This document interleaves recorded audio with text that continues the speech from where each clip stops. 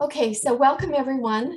The topic today is independent living. How do I prepare my youth for living away from home? And I want to acknowledge that I'm speaking to you today from the city of Burnaby, and respectfully acknowledge that we are located on the ancestral and unceded homelands of the Halkomelem and Squamish-speaking peoples. Today, my collaborators on this meeting are two experienced social and community service professionals and two of the most dedicated and caring human beings that I've come to work with. So Rachel Godin is a family services consultant from BACCI, Burnaby Association for Community Inclusion, and Monique Nelson is the Director of Community Engagement from PosAbilities. So I'm going to start us off today with by reading a little excerpt from Michelle Garcia Winner, who was a recent speaker at one of our meetings.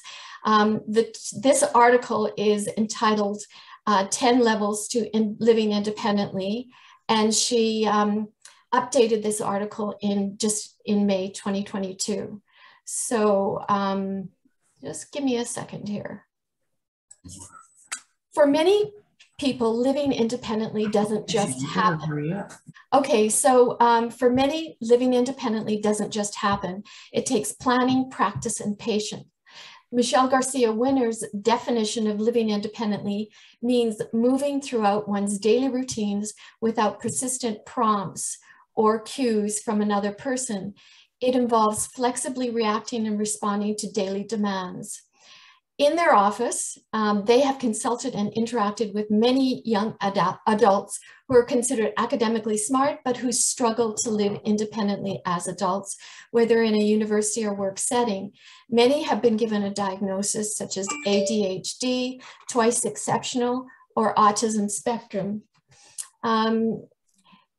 at some time in their lives, and others have not have these diagnoses. They're self-diagnosed, or they have other conditions, developmental disabilities. Almost all of these individuals report challenges with executive functioning and have had a great deal of assistance in the form of prompts, cues, and reminders to accomplish the work required to finish high school. Many are also very talented in specific areas, whatever that area may be. While they make it through the first semester of higher education, a large percentage are unable to continue after that. Why? Their years of clinical experience in Michelle Garcia Winner's office have shown that intellect and academic abilities are not the problem. Rather, challenges with executive functioning skills, the ability to sustain organization, focus, grit, and daily living practices is the culprit. So she goes on to say that going solo requires practice. So in response to the challenges faced by young adults who are suddenly thrust into college and or work life, where the expectation is independence, where they may have had little or no experience or practice, at their office, they have developed a visual strategy-based framework called 10 Levels to Independence. This framework begins with the most critical areas: sleep, medication, food. And this is an area that Maria and Mark will talk about today, because they've done such an excellent job of preparing their daughter for this independent living life. And it culminates with academic learning and leisure. Each level of independent living forms the foundation for subsequent levels, and every level is critical for independence. Michelle Garcia Winner believes that it's never too early or too late to target these critical areas, sometimes referred to as soft skills.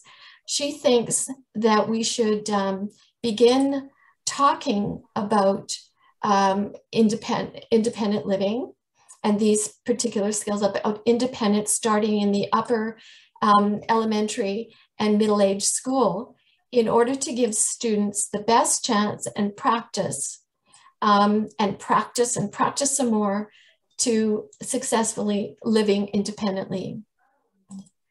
So she believes that having the foundation tools for living independently is the recipe for well-being later in life.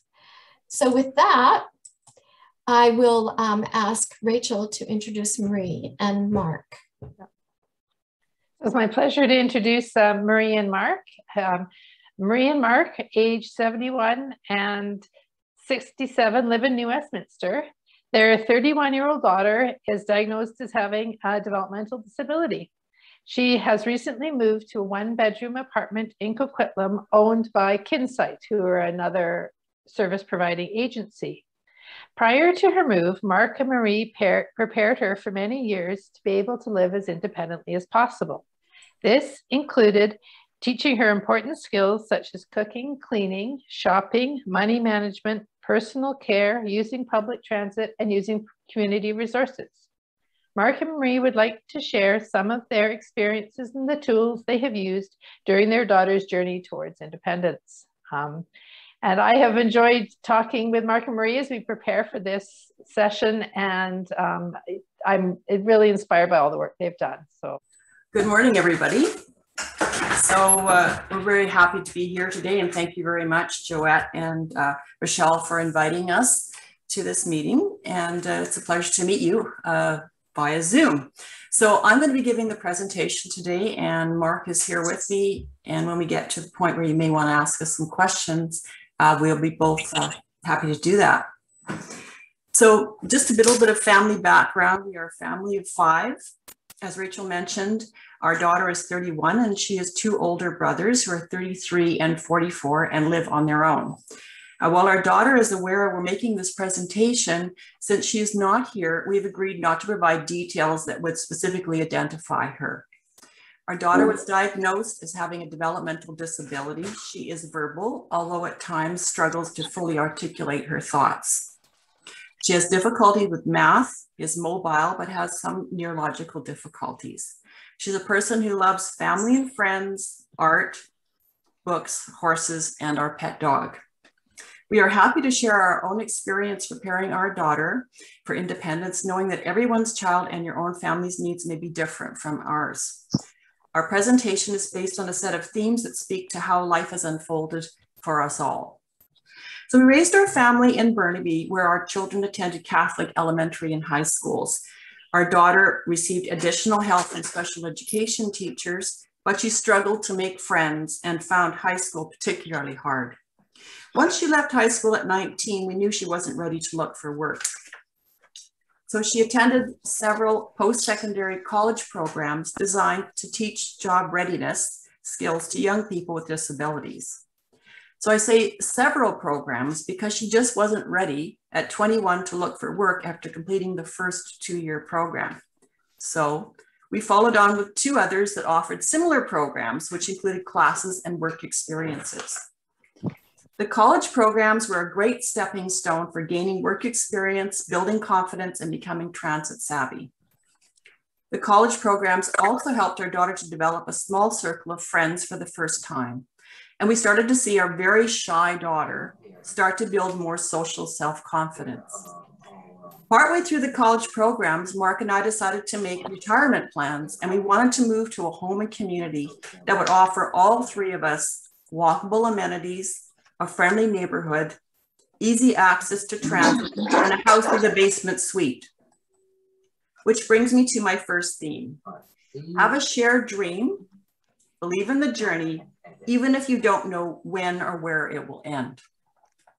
We all shared a dream that one day our daughter would be able to live in her own apartment with the support that she needed. Our family counselor suggested that our daughter work on a poster that grew over time and would have images on it of things she would like to have in her future home. It was a very large poster that went up in her living room, and she just cut things out and put different pictures on it. And there were things that she was hoping perhaps in the future might have an influence on what her future home would look like. So this was something that was always in her space. The basement suite was our daughter's space. We encouraged her to develop her own personal style in terms of decorating it, organizing it, and buying things like dishes, towels, and sheets in her favorite colors. Mark built shelves for her large collection of books, art materials, and DVDs. She could invite friends over to watch movies and have pizza in her suite. So the themes for the next phase of our life were create an environment that builds a sense of ownership and responsibility. And if it feels overwhelming and chaotic, break it down and write it down. So we also let our daughter know that she was expected to keep the suite clean, take out the garbage and recycling, and do her own laundry. Cooking in the suite was on a future agenda, which I'll talk about in a few minutes. While she'd been doing chores and her own laundry for years in our previous house, how to accomplish this new form of independence seemed a bit mystifying. After several false starts, and by talking things through, I realized that planning the time to do chores, among other activities, or conversely, doing them all at once was just too overwhelming. So I created the weekly chore activity list. So I think that you have that one, Joanne. Yeah, I do. Yeah. Hang on. Okay. It's just an outline piece. There we go. There it is, yes. Every Sunday we sat down and went through her phone calendar and our family calendar and wrote down what was happening during the week ahead.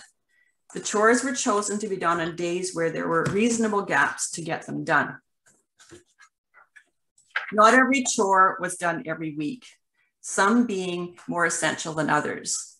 I did spot checks to make sure they were getting done, and when our daughter seemed baffled about how to do it, I taught her methods to do it, which cleaning products to use, what tools to use, and what clean really looks like.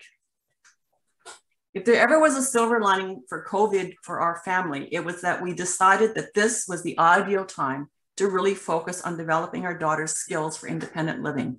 So that's what we did.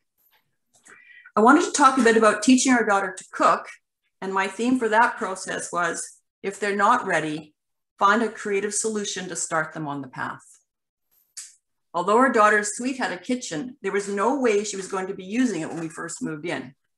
She was afraid of the heat on top of the stove, the elements, and the oven, splattering grease and using sharp knives. But we knew that if she was ever going to live independently, we had to teach her. Although Mark is a much better cook than I am, we agreed that he would cook for the family while I focused on teaching our daughter to cook. Overall, I'm more patient and I can follow recipes. That much I can do, although the food I make isn't as tasty as my husband's. I found recipe books with beautiful pictures in them that our daughter loved. So she started going through them and starting to want to choose the recipes we were making. So I started by having my daughter act as sous chef, preparing vegetables with a very small knife on the other side of the counter, far away from the stove. I taught her how to assemble and measure ingredients and modified the recipes to suit her tastes. Eventually, I coaxed her to come up to the stove to stir things in a pot by buying some very long pink, which is her favorite color, rubber gloves that reached up to her elbows. We also eventually graduated to using oven mitts to put things in the oven by both of us holding onto the pan. And now, by the way, she's discarded those rubber gloves and she is very confident putting things in and out of the oven. During COVID, we made the decision to move down to our daughter's suite to do the cooking. I spent hours down there continuing to supervise and develop techniques for her to manage preparing different types of food. We talked a lot about healthy and balanced cooking and eating. Since our daughter has fine motor difficulties, I hunted for tools on the internet that made preparing vegetables and other foods easier. She is now a master of making spiralized zucchini noodles, one of her favorites. The next step we moved to was batch cooking to reduce the amount of time our daughter had to cook. She really couldn't manage cooking every day of the week, perhaps like someone else might want to do or is able to do. So we made double recipes of everything and stored them in the freezer so that she'd have enough for lunch and dinners during the week. I made up a meal planning a cooking schedule sheet. So that's the next sheet, Joette. Okay, that's up now. Oh, there we go. Yeah. And that included choosing the recipes and creating shopping lists as well. I don't have the shopping list here today, but we also have a special shopping list that basically is all divided into categories and just has check marks on it. So it's easy to fill out to take shopping as based on the recipes. Eventually, she began cooking and freezing meals on her own in her suite. So she eventually got there. So I just went down and said, "Hi, how's it going?" And she continued and cooked the whole meal herself in her suite. When things started easing up with COVID, we began to go to the grocery store, and our daughter followed her list with some assistance and learned to pay for them using her bank debit card, which leads me to my next topic of money management. Prior to COVID, we were giving our daughter monthly allotments of cash divided into envelopes categorized into different types of spending activities such as entertainment, books, foods, drinks, etc. She eventually graduated to using a bank debit card, but of course, that has its challenges in terms of managing her overspending and teaching her the principles of staying within a budget.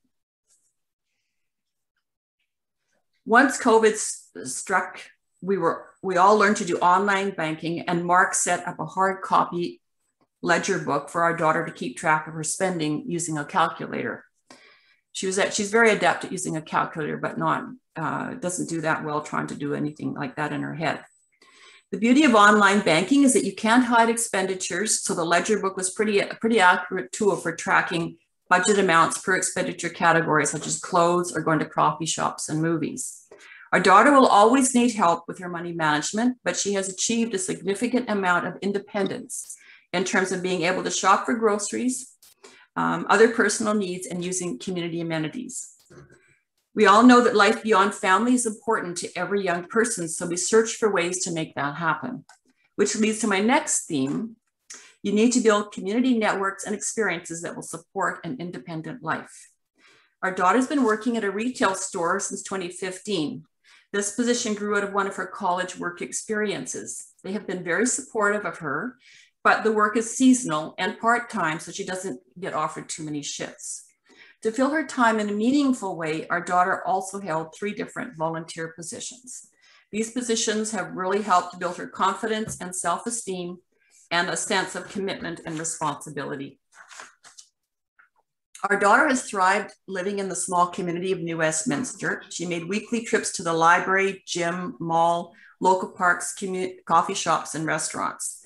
The neighbors have all been very kind to her, and this community has set the stage for shaping her dream of independence. I know that all of you are super mums and dads, but we all have to find a way to give ourselves a break and to rejuvenate ourselves. My theme here is we all need help, you just have to ask. Mark and I have been married for 39 years, and we've looked to each other for support while raising our daughter by dividing our responsibilities and taking on tasks that tap into each of our strengths. My mother and friends have acted as caregivers so we could spend time together and alone.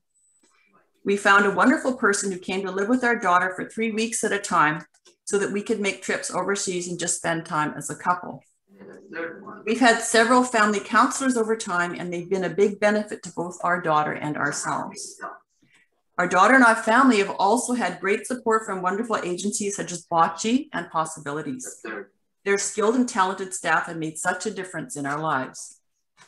I wanted to share one more tool with you that we created and have called a skills inventory. Can you put that on the screen, please, Joanne? Yeah. We have used it to communicate with people who would be working with our daughter so that they could better understand her capabilities as well as her needs. You can see that the header is written in first person I because we sat down with our daughter and asked her to rate herself on the different categories in discussion with us. This tool was also helpful for charting progress over time as well. So I won't go into all the details of this chart. It's 11 pages long, but it is divided into a series of categories: morning and evening activities, self-care, weekly planning, community activities, meal planning and preparation, money management, housekeeping chores, and employment volunteering. I hope some of you may find this helpful. So as you heard earlier, our daughter is now living in her own apartment with support services provided by Kinsight. This only happened in April, so we're still very much involved.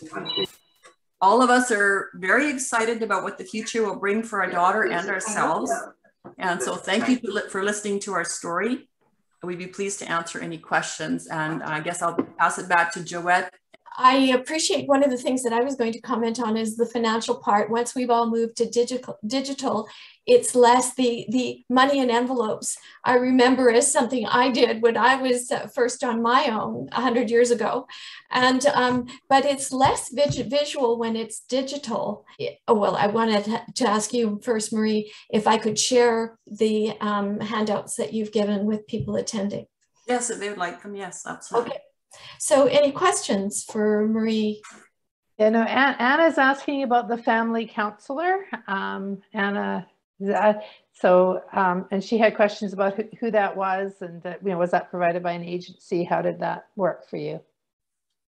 Well, we're actually now we've just engaged our third family counselor. Really felt strongly that we needed to have that support to talk to a counselor as a group. Our daughter in particular really needed to have somebody else to talk about her concerns, needs, or whatever without us being present as well. So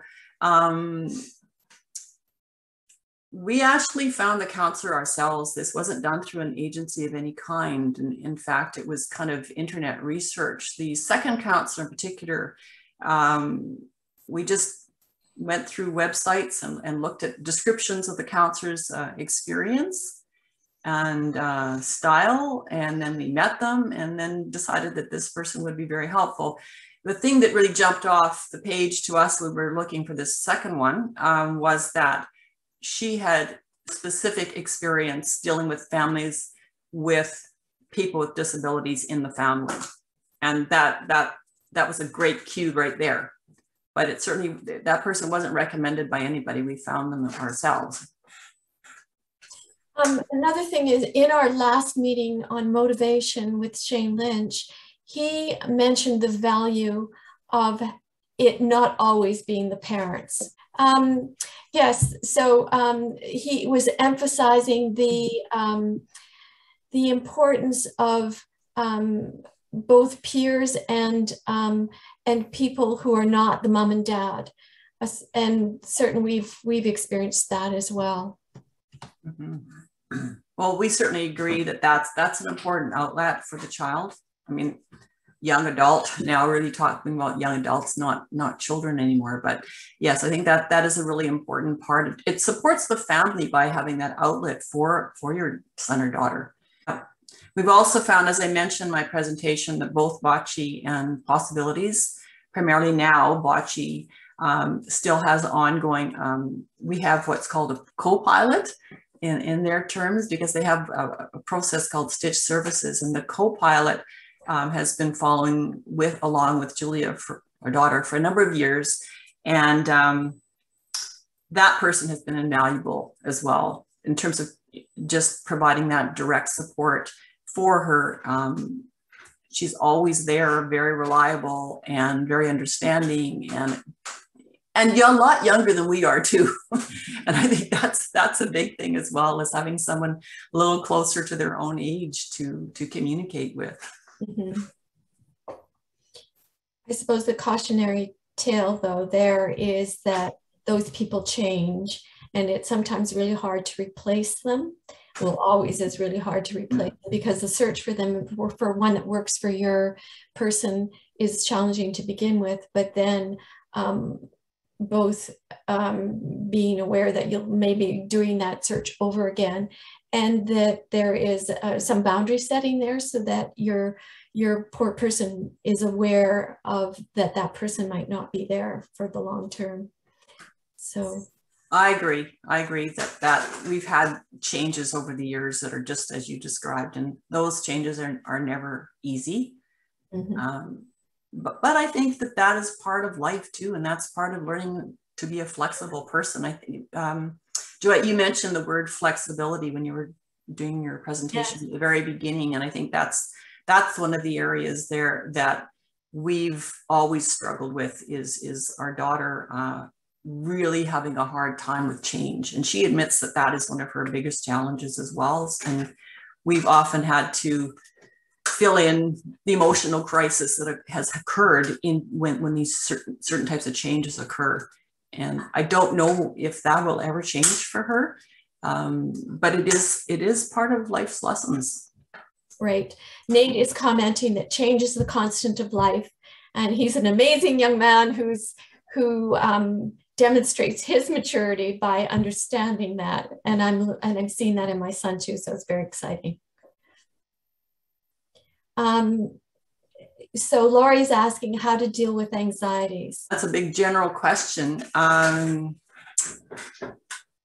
I think all the various supports that we've been talking about, one of the things that we've introduced into our family is meditation, actually, interestingly enough. We as a family use the Headspace, not that I want to try to promote it from, I'm not an ad for them, but that's one website we use. And our daughter, it has a membership with this particular website that the family use. And it's one aspect of dealing with anxiety that we have found to be really beneficial. It's sometimes we've sat just together and we've listened to different meditations, but just sitting together doing that. We have other types of outlets. Have been going to the gym at one point, well, before COVID. My daughter and I used to go to the gym all the time. We have a pet. Now, in a new place that our daughter is in, she's not allowed a pet right now, but that may change in the future. They say pets are very therapeutic, and we think that that's been a therapy. As we mentioned, all the other, supports, counselors, etc. And I think it's kind of a day-to-day thing, because dealing with anxieties is not something that goes away. I mean, it's something that you have to give people the tools to help themselves. And we're always talking to our daughter about that. You're living on your own now. You don't feel happy right now. How about going and doing your Headspace? What other types of tools does she have? Well, she likes her artwork. We don't encourage using all the electronics and all that sort of thing as a means of helping reduce anxiety, because that is something that I think it just ramps it up, quite frankly. So in our household, we were a little bit of a tyrant when it came. We had very strict schedules. Those screens had to be shut down by a certain time and all that. And I think that's something that young people struggle with. But I do think that too much of that contributes to anxiety. So there's so many different fronts as a parent that you're always looking at. What could be causing them to become more anxious? What are the outlets they can use to reduce that anxiety? And it's kind of an ongoing study in terms of what you can do to help with that problem. I just wanted to add too to that it's not just anxiety with the child or the young adult, but there's also anxiety with within the parent aspect, because you are very invested in your child. And you recognize that they are going through a transformative time in their lives. And as you start to let go and allow them to become more responsible and more independent, with that comes a certain level of anxiety as a parent to ensure that, that they're still able to cope. And so I think the anxiety bubble, if you will, can cross over both onto the parents and also to the child. Very well put, both of you. Thank you. Sure, and you also then worry about projecting that onto them when you're feeling that anxiety. Monique is asking, did you have a parent or professional mentor who turned you on to this form of planning and support, or have you pioneered this approach? It is fabulous in its detail. Oh, thank you. I think that this by nature, Mark and I are very organized people. That's just kind of how we do things. And I actually was trained as a teacher for people with disabilities many years ago. Sorry. So I think that our personal skills just led to dealing with what's going on in our own home in a way that we would just naturally do. We're planners, we're organizers, that's just kind of how we do things. So yeah, no, it wasn't a professional person that suggested this. This is just something we did ourselves as a family. If there are no more questions, then we'll move on to the video that I'm going to show you of my son's living independent experience. We hit a very big downturn after high school, and it was not uncommon to what many people experience. he was, I think he felt that he was on a treadmill in high school, and always here in Burnaby, he was in Mosscrop after a very difficult elementary. Then he went on to Mosscrop, and but I think for him it was an experience of being afraid it would all go sideways. And so there was a lot of tension, anxiety, and depression in him through high school. And it was a consequence of really poor situation in elementary. I ended up homeschooling him for grade 7, and then he went on to a better situation in high school, but there was a lot of holding back.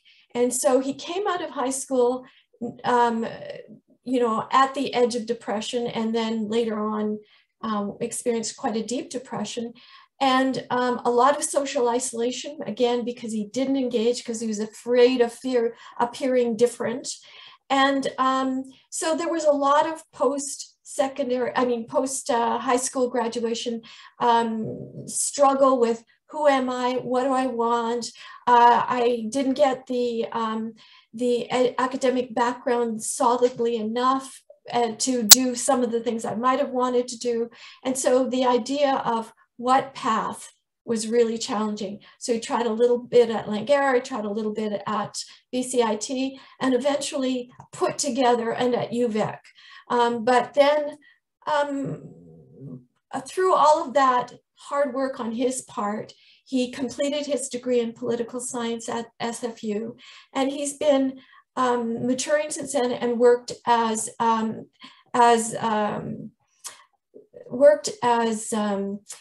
vaccine administrator for the BC government here at home, online. Then he worked for the city of Vancouver in their dispatch office. And then he got a job, a probationary job, which is where he is now, with the provincial government, working for the Ministry of Health in vital statistics.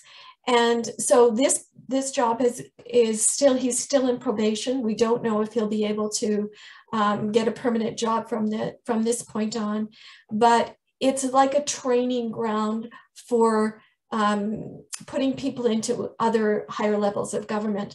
And so it's an indoctrination. It's very picky about the details of the government culture. And for a person on the spectrum, it's not particularly easy to understand because it's all conceptual. It's all about attitude, initiative, motivation, all of those kinds of things, aside from and legal liability in their transactions. So up and down. And so is that enough, Rachel? Mm-hmm. Okay. And he's living independently for the first time in Victoria with this job? Well, when he was at UVic for the short period that he was there, he was in residence, and so no meals or anything. And now he's living independently in his own suite. So this is the first time he's lived alone. So I will share my screen once again, and I'll pull up his video. Son Aaron, who's recently moved away from home, to join us and to offer us his perspective on what it's like to live on his own. Hello, Aaron, and thanks for joining us. So we'll start by talking about where you moved to, why, and when. Well, I moved to Victoria in March of 2022 to take a job with the provincial government. The place that I moved to was in Oak Bay, which is about a 20-minute bus ride from downtown Victoria. It is a basement suite with a cooktop, open concept living and bedroom area. It has a fridge, a microwave. There's no dishwasher, but it does have a small sink and a cooktop for cooking stovetop meals, as well as a toaster oven. Okay, and so I thought we'd run through various components of independent living. I'll ask you some questions about how you experience those and what might be solutions to some of the challenges. Well, the first one is the big one, particularly in Victoria, and that's the cost. And so currently, you have to subsidize the cost of the rent because your entry-level job doesn't give you enough to cover that.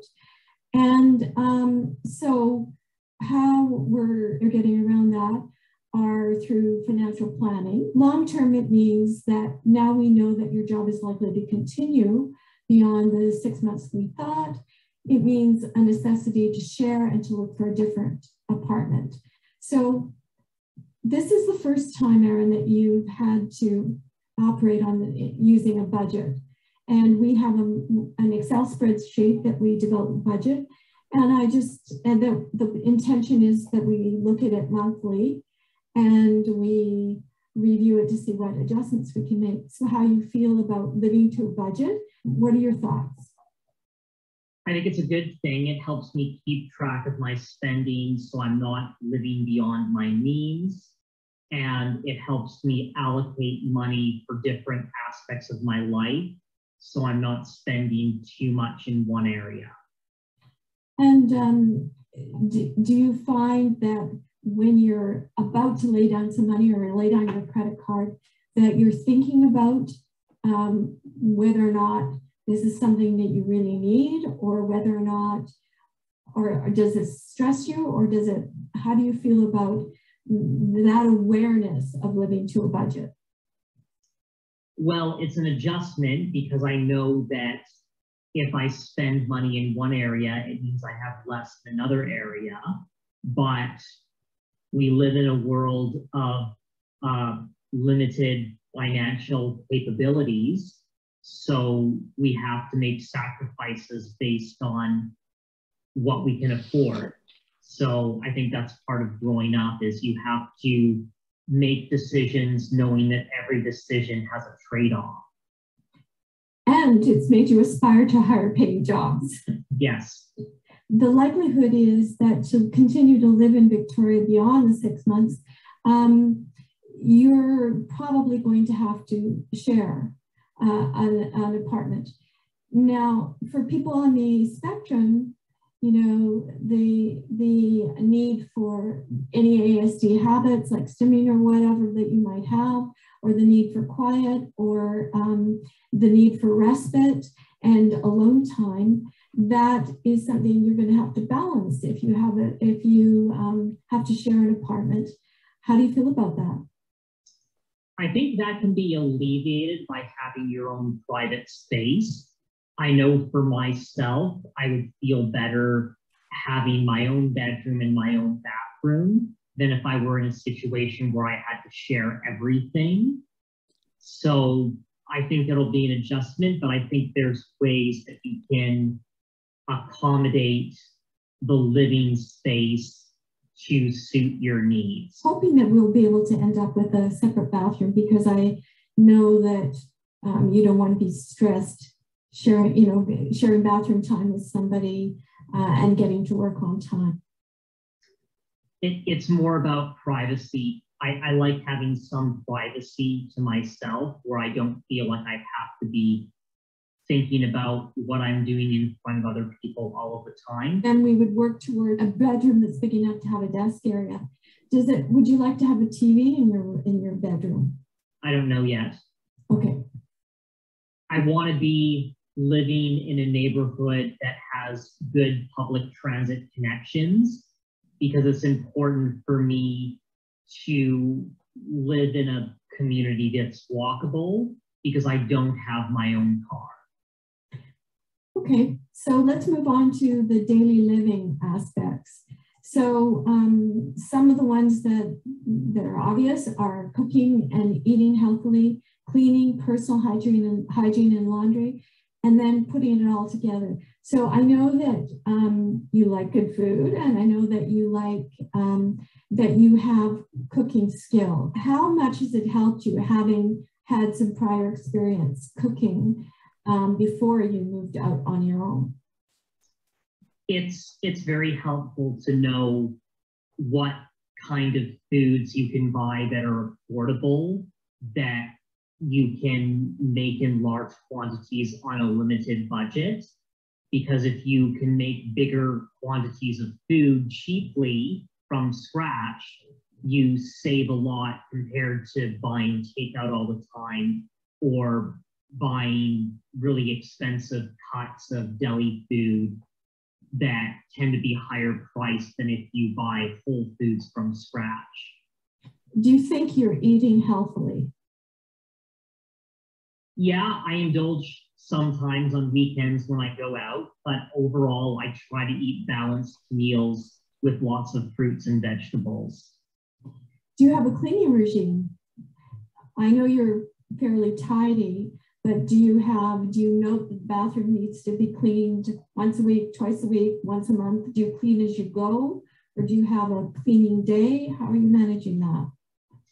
I usually clean as I go, depending on how dirty I feel my living area is. If I see that there's a lot of dirt on the floor, I'll vacuum right away.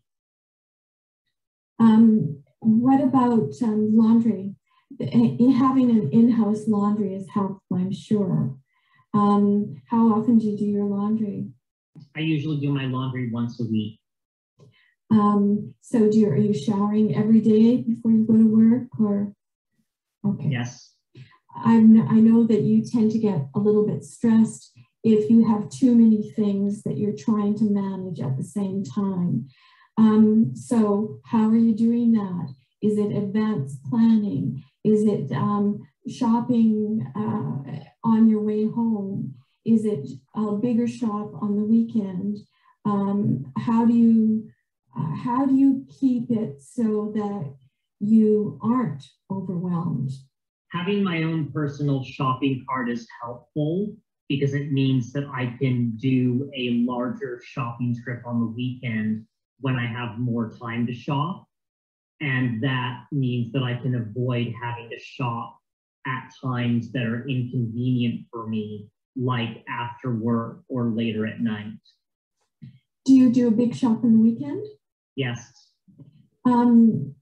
Do you do any advanced menu planning? Do you set out a menu for yourself for the week? Or do you decide on Sunday night, say, 3 things you might like to cook for that week? How do you manage that? I usually make a point of cooking a large quantity of food on Sunday that'll last me a couple of days. And then I'll do something else in the middle of the week that will last me a few more days. So I generally have 3 meals, sometimes 2, that I rotate through on a weekly basis. Are you missing not having an oven? Yes. It limits the variety of foods you can cook not having an oven, particularly a toaster oven, because it's so small and it literally can only fit a couple of slices of toast. Have you noticed that your ability to manage several aspects of different things has improved since you've been on your own?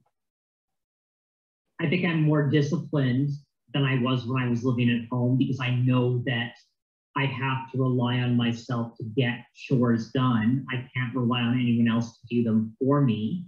So that means that I plan more in advance than I used to. Mm-hmm. Now we'll go on to the actual reality of working when you're not living at home. So again, you've always been one to show up at work on time and to, work fully and hard. But is there anything about when you're away from your family home, about developing a rapport with your employer, meeting commitments to your employer, establishing a support network at work? I'm answerable to the same people. It just happens to be a different job title. I can only speak for the Ministry of Health. I can't speak for other ministries, right. But I know that my supervisors were very thorough in their training, and it helped me learn my tasks very quickly. Do you feel that there are people that you can ask questions of easily? Yes. And do you feel that they're mentoring you? I feel that they're able to answer my questions accurately when I need help. Would you have any interest in seeking out other types of mentorship, or a career coach or a counselor or anything like that? If I had the right opportunities, yes, but I haven't found those opportunities yet. Okay. So building an independent adult social life. The challenges for ASD individuals forming social connections can often be exacerbated living alone, especially in a new city. Too much time alone can be habit forming, requiring an effort to break, or and having to initiate activities, events, etc., always alone requires effort. So how are you approaching that aspect of building your independent social life? I try to look for things that I enjoy doing where I know there's going to be other people. For example, I like board games, and I've been making an effort to go to board game cafes where I can play with other people that enjoy the types of games that I like. You know, one of the things that we've always suggested is look into your past and things that you've done before, because you have some built-in skill set already. So the idea of examining past interests to come up with a short list of interests or activities that you could try that are within your budget, within your capacity, and within your capability. Have you thought about anything from your past that you've done before that you might like to try again? Yeah, like for example, I enjoy running, so I might join a running group in the future. Okay. The other thing that we've discussed as a family is that friendship building takes time and requires, sometimes you just need to keep showing up. It's challenging, but I try to remember that. What do you find is the most challenging or difficult thing about living on your own? Probably knowing that your own support network, and the onus is on you to take action to do things, because no one's going to be bugging you or encouraging you to do them. You're your own best advocate. And what's the best thing about independent living? Probably the freedom to be able to make your own choices without feeling like you have to please other people or compromise with other people. Okay, that sounds like a good place to end. Thanks, Erin. Any questions? Oh, I'm going to check the chat. Oh, Lori saying bravo to Erin, as do I. Nate saying, like that Erin loves taking public transit, which I love doing as well. Well, I have to say that a later development there is that because of the social factor and the difficulty of buses from where he lives, I've lent him my car for 4 months to try and take advantage of social interaction over the summer, and also to hopefully initiate some social relationships that, if his job continues beyond that, that he will be able to maybe when he doesn't have the car, then to do carpools or have enough of a relationship going with somebody that he could continue with the friendship even when he doesn't have my car. Anyway, okay. Any other questions for me before we go on to Alexander? I have one, Joette. Okay, Laurie, go ahead. How tough was it for you to let go and let your baby go to Victoria? It must have been stressful. You know what? Erin has given me confidence in the end. It's the first part that mostly we worry about with Erin is the social isolation part. And of course that for him, this job is really important and there's no certainty. And the way they do things in government is that they don't really tell you you have prescribed performance reviews, and you're not given any indication until you get to that point. So really, the challenge will be that we don't know until September whether or not the job will continue. And that's difficult in terms of housing, because housing is so expensive. And so does he take a place to live or not? And that's the question. But the job part aside, and the 1A, I know that it's really important for him to know what's next, partly because that's the nature of him and his Asperger's, but it's also just everyone's desire to have some ability to predict what's next for them. And so there's that. And then the other thing is just loneliness. We worry about that. And that's always been the issue, because Aaron has, I mean, he's very kind and he's very willing to engage in conversation with people, but somehow that leap to making those friendships has been very challenging. I think a lot of it is because he holds back because of fear from previous childhood experiences. And so, so for him, when he's not here with us, he piggybacks onto our activities with people that we know. And that is not entirely satisfying for him at this point, because he wants his own peers, he wants his own life. And as you said, he wants to control his choices. But nevertheless, it is a life, it is somebody to talk to every day. And that he has to make entirely on his own.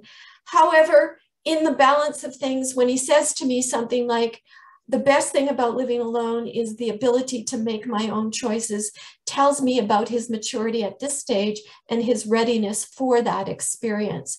And so it is absolutely time for me to let go. There was another question. Glenda, go ahead. Hi, just to piggyback on the loneliness factor, our son, Aaron, still lives with us, and we're kind of transitioning him out, but that's not the issue. What I was going to mention is what's really worked really well for us recently is Aaron just started taking tennis lessons. And it was something we had to kind of push him into. He had an interest in playing tennis with a friend. And then we thought, well, they opened up a new tennis facility here in Langley. And so we kind of got him into level 1, and they kind of encouraged him to go on to the practice level. And now he's starting to, seek out practice sessions with others and making another area of social connection. So it's kind of important that, maybe it would be helpful for your Aaron maybe to see if you can find some social thing, because at work it's harder to make those connections. You're concentrating on your job, and you're never sure, how people are reacting to you in that. So sometimes I know for most of us, typical people, we would just make our connections at work, but it's not always easy for them. So if you can find another interest, tennis, something, whatever, but a place where you have to work with somebody else or play with somebody else. In other words, like going to the gym doesn't always work that way, because you're working side by side at a gym, whereas taking a lesson of some sort, forces you to kind of get to know people. And sometimes it works, sometimes it doesn't. I mean, I took golf lessons and didn't connect with any of the women that I played golf with, but for the time that I was doing the lessons, I made some social connections. So it's just a thought, I know he's got a lot on his plate right now, just settling in, but as he wants to branch out towards, making more social connections and not feeling that loneliness, you have to kind of extend yourself into the community a little bit more too, so. That's why we talked about with him mining past experiences. Mm-hmm. So in order to see what you might be willing to try, there are exactly that, through experiences and activities that's one avenue. Work is another, but you're right, Glenda, it's iffy because different age groups, you've been with those people all day, they go home to their families, whatever, so it doesn't always translate. And then there's the online stuff, the meetups and the dating apps and stuff like that. And that demands that you absolutely have to be thick-skinned And interestingly enough, perhaps certainly there's different experiences between men and women. Women have the security issue, which is uppermost, although men do too. But for men, there are many, many women that are just sliding to the next image, right? And so there are many women who are not motivated to meet with people in person, but really just want to chat going on. And so Erin finds that you have to be, instead of all the self-doubt that comes with, why didn't she respond to my last message? You just have to, be prepared to blow it off. One of the important things we've learned is just show up, because what you were describing of, in your situation, Glenda, of maybe it didn't turn into any social relationship for you with the golfing group, and those side-by-side experiences in the gym, it does happen over time. If you're there long enough, you do start to have conversations with somebody. And even if it doesn't turn into a friendship, that social interaction brightens your day. And so those small wins make a difference. I'm reading this book on the Japanese road to happiness, and they say 21 times you have to show up before you can even expect to make those interpersonal gains. Okay, if there's nothing else, let's go on to Alexander. Monique, please. Hello, everyone, and thank you to our previous speakers. This has been a really engaging session. It's my great pleasure to introduce you to Alexander. We became friends several years ago when we met at PosAbilities Inclusion Art Show, and Alexander's piece was selected as an award-winning piece for the show. And at that time, Alexander wasn't speaking. We were communicating with the assistance of a sign language interpreter. So you can imagine my surprise when he rang me up on the phone 6 months later to ask a question, and I didn't know. So we just had a really neat connection ever since those days. We appreciate each other's artistry, and I've had the pleasure of watching Alexander move into the reason he called me to tell me about the TED Talk that he was doing in Langley, which was an exciting development. And then I've invited Alexander to speak to family groups before, and he shared his story of how he once lived in a group home, and now he's living on his own. We got to celebrate your first apartment together in White Rock, your home community. I've now had a chance to meet your wife and your son, and there's just a lot of inspiration to share with you all today. And with no further ado, I give you Alexander Magnuson. Hi, everyone. Yeah, I always get so embarrassed when she tells me that. It's like, oh, yeah, I remember. Okay, yeah, so backwards like a million years ago, I graduated high school I graduated 12 years completion and then get out. I've never actually had a letter grade in my life. If I did, it would be all F, so I'm kind of thankful I didn't have any letter grades. I was definitely the child that was deemed to fail at everything. I know that sounds really dark, but that's definitely how it was, and definitely how I felt, is just failure beyond belief. So, and I had no self-determination. And if you guys can take anything away from this, it would be self-determination can really, really, really change somebody's life. And at that point, I had no self-determination. I didn't even know what it meant. I probably didn't even know how to say it. And then, so I graduated high school. Like I said, 12 years to get out. Elementary school was the worst. And then I joined the wrestling team in high school, and they all hated me, but they all liked to wrestle me because I was a really good opponent. So nobody bullied me because I was really good at wrestling, thank God. I did become a provincial champion at my weight class. And so that was one of my first areas of self-determination that I didn't know was self-determination. I just wanted to win, and I wanted people to stop bugging me. And I figured that if I got in with the wrestlers, then they would, one, leave me alone, and two, they would maybe help me if I had a problem. But I never had any problems, which was really great. Anyways, so after high school, I moved into, when did I move? A home share that lasted 3 days because I hated it and she was very rude. She was an old, like a family friend sister, and she was really rude and really terrible. So then I moved out of there and I moved into, where did I move into? The psych ward, because they didn't have any place for me. And then I moved into a group home in Nanaimo, BC, like on the island. And I lived there for 3 weeks. And then I moved to my second group home and I lived there for about 4 years. And this was a full care group home. There was a lot of the other roommates of mine were, one was, a couple of them, sorry, excuse me. A couple of them were much, needed more support than I did, a lot of them.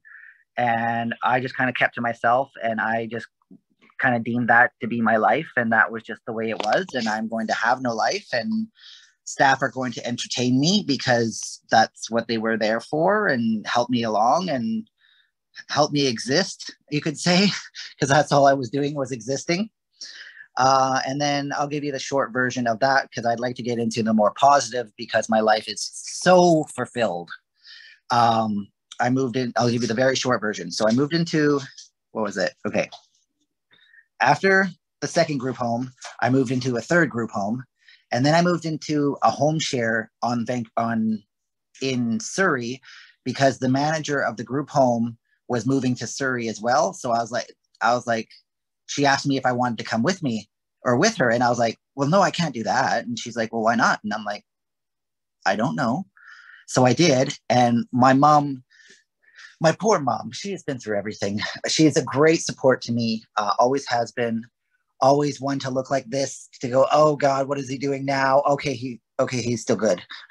So my mom has always tried to, she's always tried, she tried to teach me very, very early, even before, even in high school, about all this stuff.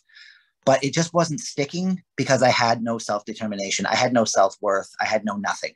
So none of those skills that my mom has taught me and that I did kind of know, all just kind of fell through the wayside because of my lack of self-determination. And then so I moved to the mainland, and then I was affiliated with a group home in BACCI. I was affiliated with Burnaby Association for Community Living for years, and then also Nanaimo Association for Community Living, and then also Semiahmoo House for Semiahmoo House Society, and for about 10 minutes about Langley Association, or Langley Inclusion, I guess it's called now. So I've been everywhere, which brings me to my advocacy life, as well as my work now as a community support worker for Milieu Family Services. I've worked, when did I stop? I don't know. At first it was my very one. So you might be asking, how the heck did you get from there to now where you are now? That is a simple story. I was living on my own, which I should not have been living on my own because I didn't leave my house for a year and a half, probably.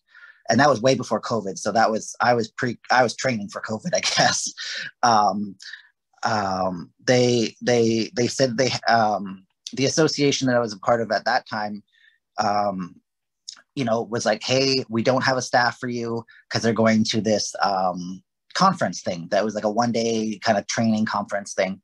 And I was like, they're like, the only option is you can stay home or you can go with that person to that conference. And I was like, all right, it's better than staying here for the next million years. So I decided to go to that conference, and I thought it was pretty interesting. There was a lot of other self-advocates there. It was my very first eye-opening thing of, wow, there's people like me that actually, one, get out of their house, and two, that are able to speak about their experiences, which I thought was really cool. I never seen anything like that ever.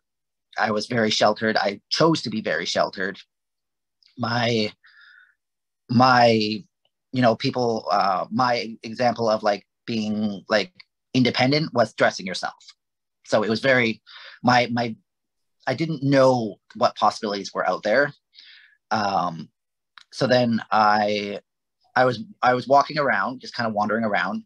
And I like to wander around. The reason why my camera was off is because I was walking in circles, getting ready for this speech. So I was walking in circles, just relaxing, stimming. I'm autistic, so I stim all the time. I try and hide it, but my wife always catches me, which I find funny. So somebody asked my opinion, and I gave them an opinion.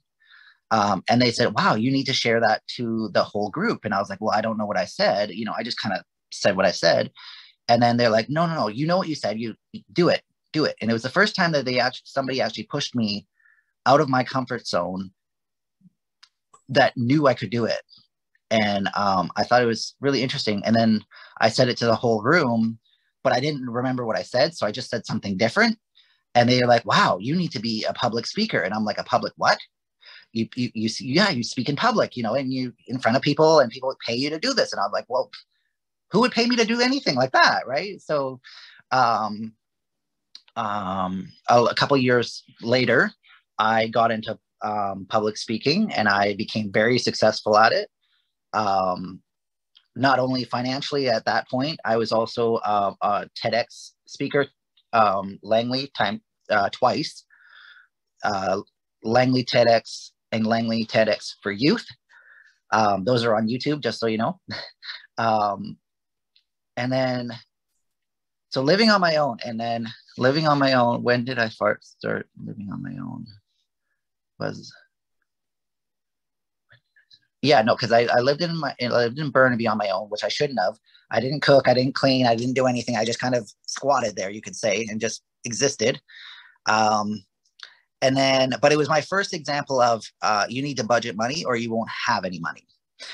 And like I said, my mom tried to teach me all the skills, she wrote up really nice papers for me, really nice things to hang on my walls and stuff like that. But I didn't pay attention to any of it because I don't know why. Why would I? Right? I don't know. I just didn't have the sense that God gave me at that point. So, but my last name is Magnussen, Magnussen. So when I did move into my last home share, I believe, I was sick. That was 22 placements, I think 7 or 8 home shares or something like that. I was so sick of living in a home share. I was so sick of living in a group home. I was so sick of being bossed around, quote unquote. Everyone was quite nice, but I just wanted to be able to do it on my own. And I was like, okay, what do I need to do to live on my own? And then it was the simple things like, okay, you need to dress yourself. Okay, done. You need to do this. You need to shower yourself. You need to all the personal hygiene stuff I learned how to do, which I already knew how to do. I just was too lazy to do. But if I wanted to live on my own, I needed to prove it. I felt like I needed to prove it to everyone, especially myself. So that was, again, the self-determination is you have to be self-determined to do it, or else you're never going to do it. I had all the skills. I knew that I could do it. I just didn't have any self-determination. So then I was like, okay, well, I need to be able to cook for myself because I need to be able to eat. Even if it's just noodles, you need to cook for yourself. And then I needed a job because I'm like, well, living on disability is not going to help me get an apartment any faster. So I applied for every caregiving job I could think of, and I got shot down, all of them. Nobody said I had the experience. And I was like, well, yes, I do have the experience. I have the lived experience, which nobody else had. So then I just applied on Facebook, not Marketplace, but Facebook, like moms groups. I was like, hey, I'll take care of your kid. I don't have any experience, but I'm hoping to gain experience. I gained a lot of experience. I worked with 7 different families at once. No, I did not have a social life. No, I didn't want a social life at that point. So my social life was work. And when I was not working, I was literally walking in circles trying to get ready for my next job. So social skills, I'm still not the most social. The fact that I'm married with a child is, she came to me, I didn't go to her. But anyways, just love her. So yeah, my work was my social life. It was my everything. It was my, where I got a variety of food because they would all feed me because they were so nice. Because I was taking care of their kids. I've taken care of people of all ages that are like very severely aggressive to very severely medically support needs, and everything in between. I've been a guy to just ride the bus with people. I've been the guy to make sure that the people don't have a meltdown in public, to not beat up their family members, till everything. So I have all the experience I think that most people would ever want.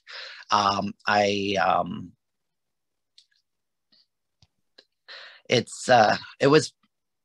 was really interesting being the other side. That was the most interesting part of me. And I think that's why I keep going as a caregiver, is because I was cared for forever. I had staff.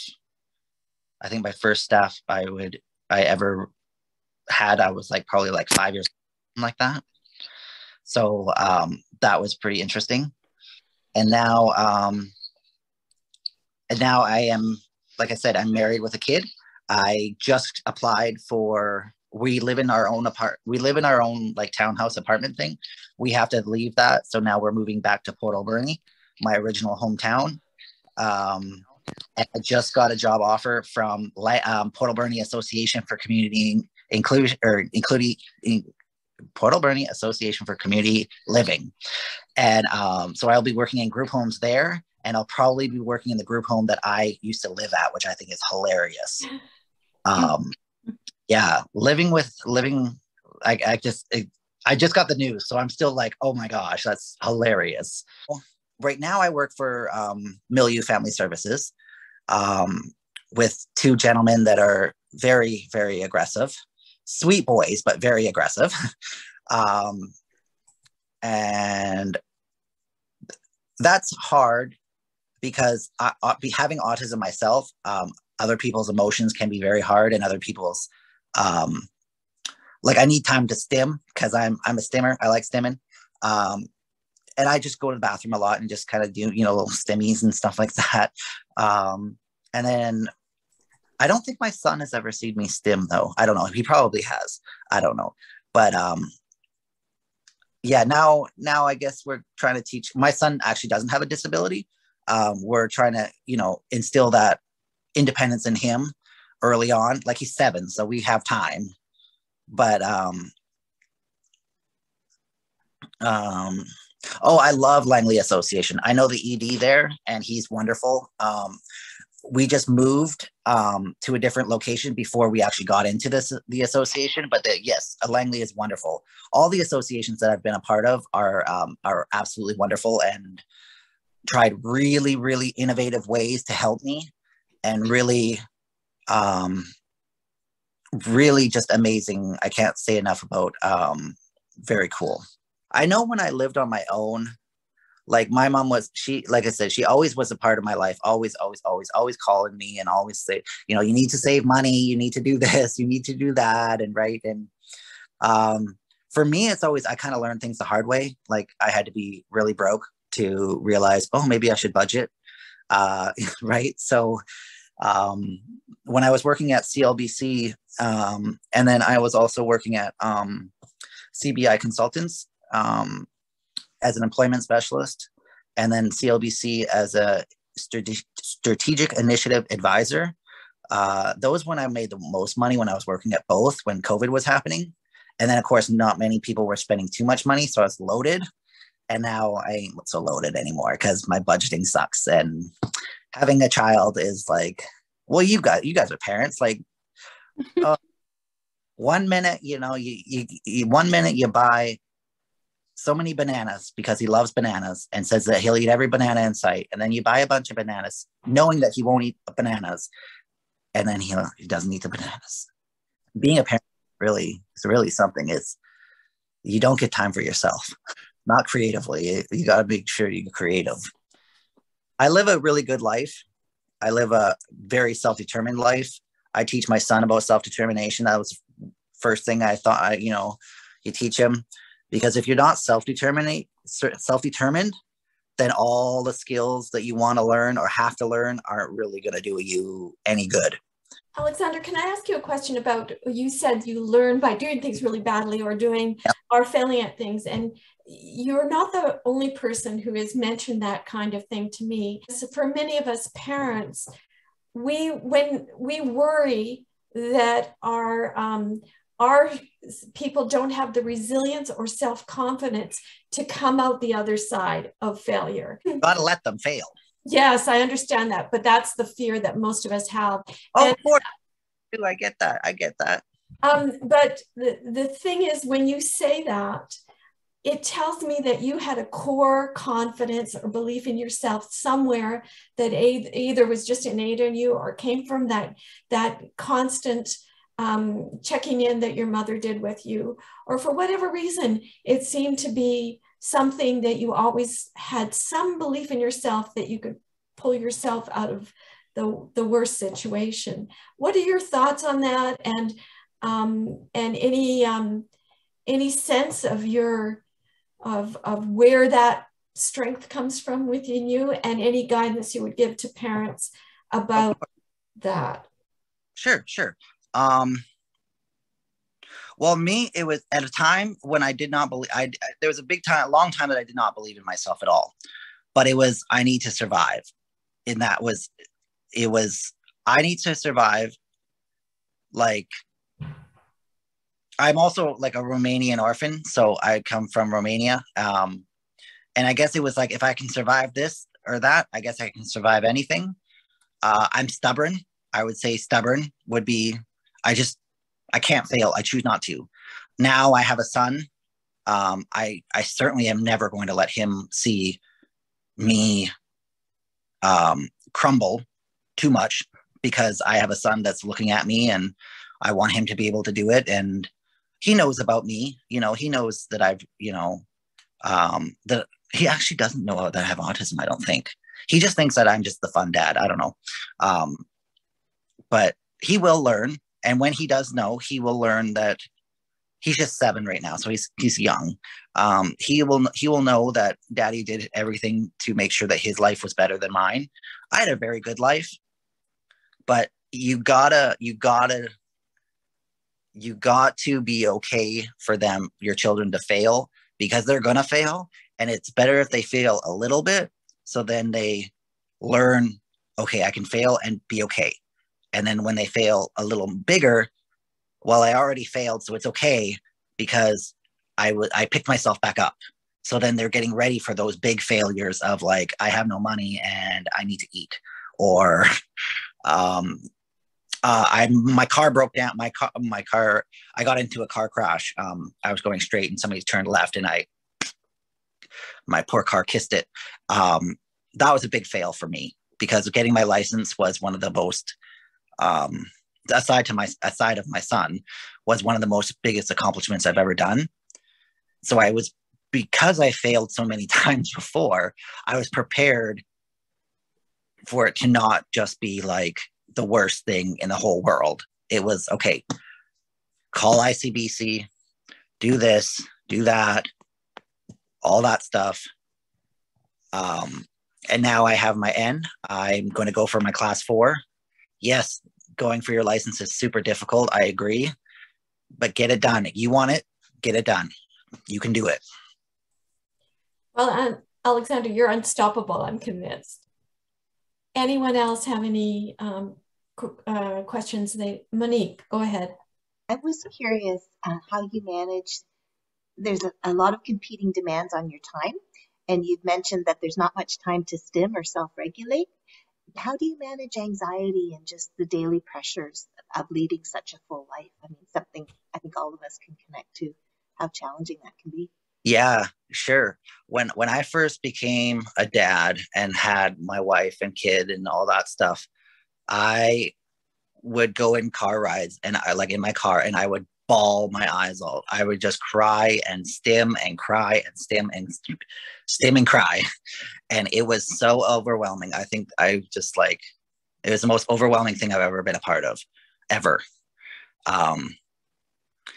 It was one of those things that I wanted to be that super dad. I wanted to be that super husband. You can't be a super husband or a super dad when you are constantly crying. So when I got home, I hooked up, like bucked up, and I was like, okay, I can do this again. And then I'd have to go out for groceries or something, go out for something. We're a single car family. So I would go out and I'd cry again, and I'd stim again, and I'd cry and stim and cry. And then I'd come back and come back. Now at work, when it's stressful, when it's always stressful, because you always get the threat of being beat up is always there. I do a lot of bathroom breaks, and I just, less crying, more stimming. And then I've even had mentions of, like, sometimes when it's super stressful, some of them be like, oh, you're in the bathroom a lot. And I'm like, oh yeah, big bladder. I always drink water, which is true. It's not a lie. But in that, definitely a lot of stimming. I talk to my mom a lot. I talk to my dad a lot. I talk to my wife a lot. My wife and I have a very good relationship. My tolerance, I guess my tolerance for stress has gone way up, where before it was like, if I put on the wrong shirt, it would screw me up for a week, where now it's like, I got a shirt on. It's great. Okay. Now it's like, what's the real stress? You find out what real stress is, and you get more tolerant with real stress. Any other questions or comments? Okay, then before we go, aside from thanking all of you, I want to share one resource with you that I can take the link from and put in the chat. But here it is. Aid Canada has a library, and they have put together this piece called "Enjoying My Home: Supported Housing Considerations and Options in Autism and Intellectual Disability." And they identify 5 styles or approaches to supported housing, are described along with a rating and estimated levels of support provided, cost and availability of each support.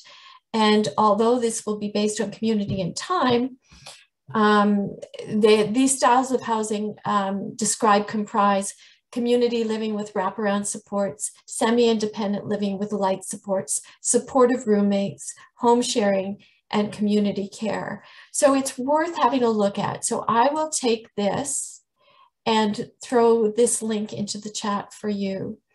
And I will also email the attendees the